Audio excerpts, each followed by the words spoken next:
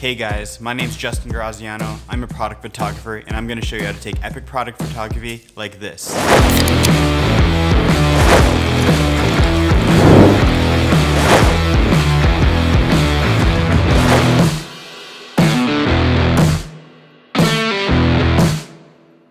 For those of you guys that don't know me, I've spent the last 3 years creating content for small independent breweries underneath the name Beer Breath Co. But on this channel, you'll find me shooting a wide variety of different products, but today we're going to focus on beer. The beer we're going to be shooting today is a Pecan Pie Imperial Stout brewed by Logic Brewing out of Anaheim, California. Our goal of this shoot is to make the beer stand out and to let the viewer know what they can expect when they drink this beer, which is pecan pie. One of the key things I love to do with my product photography is use props. So for this beer, I obviously had to use pecan pie. As you can see, this is the aftermath of the photo we've already taken. Using props helps add visual details to help tell your story, as well as add a little bit of eye candy for your viewer. Another thing to keep in mind when shooting beer is to use proper glassware. The style of glass you use will ultimately determine the style of beer you're shooting and potentially the quality of the beer. As for my gear, I was shooting on my Sony a7 III with a 50mm 1.8 and two Flashpoint 8200s.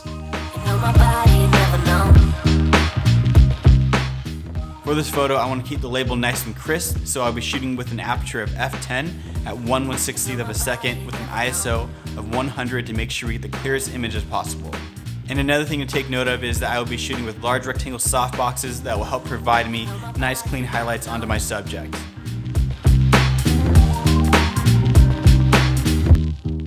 As for my lighting, I like to add as much dimension as possible. I do this by setting up my first light at about a 45-degree angle for my subject and placing my second light behind my subject, which adds a nice rim light, helping separate my subject from the background.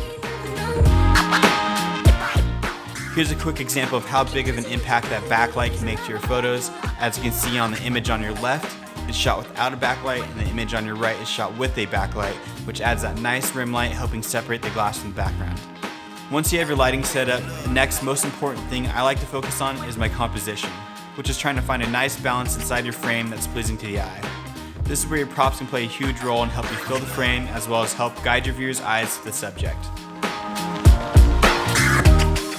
For this photo, I wanted to place the pie slices facing towards the center of the frame, then I added the pecans from the foreground, which helped guide my viewer's eyes to the main focus of the photo, which is the beer.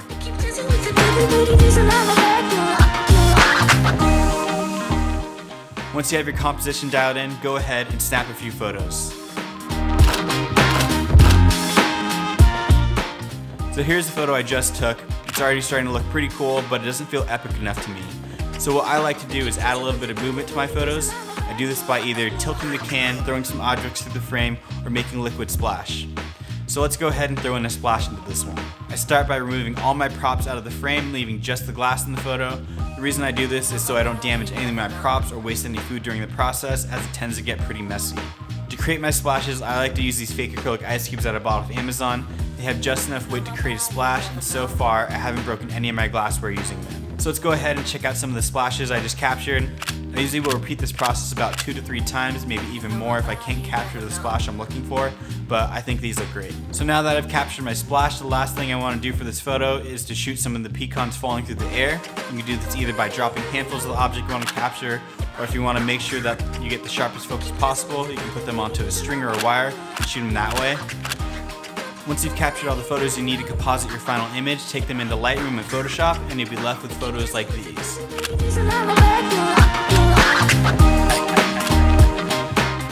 I hope you guys found this behind the scenes look of how I would approach product photography helpful. These are just the steps and techniques I have used and I found helpful for my workflow. I know there are a ton of different ways to execute photos like these, so if you guys have any suggestions, let me know in the comments below. If you guys want to see a video of how I would edit these kind of photos, I will be posting a video on that very soon. I hope you guys decide to stick around and check out more of my videos. If you do, please make sure you like, comment, and subscribe. And until then, I will see you in the next one.